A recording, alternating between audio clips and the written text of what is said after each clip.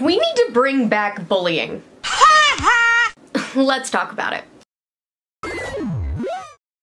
It started off as the little girls and boys who just wanted to wear tutus and fireman's boots to school just to show their friends because it was too cool. And now it has progressed to at least 1 in every 3 kids is wearing ears and a tail and is probably meowing or barking at you from the other side of the class. I just find it funny because first we had women wanting the same rights as pew-pews, and now we have people behaving like animals.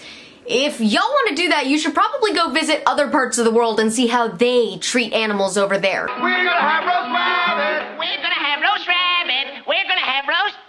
Ooh.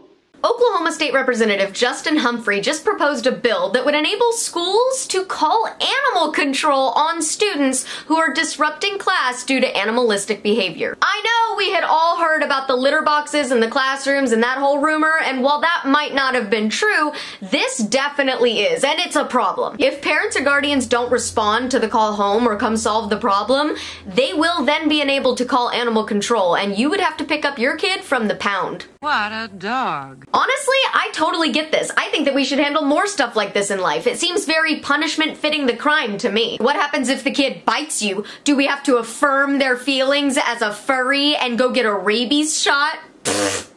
People that feel the need to do this in public obviously have a reality based in delusion. They think they look like Bolt when he's practicing being a puppy for the first time. Do the dog face.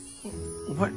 The dog face? What does that mean? When in reality, they remind me more of Donkey from Shrek. Wildly annoying and always having to be the center of attention. And then I ate some rotten berries. Man, I had some strong gases eking out of my butt that day. Why? And honestly, that's offensive to Donkey. I mean, haven't we all seen videos of those kids, like 7, 8, 9, 10-year-olds who have the cops called on them by their mom or dad because they're just being so outrageous?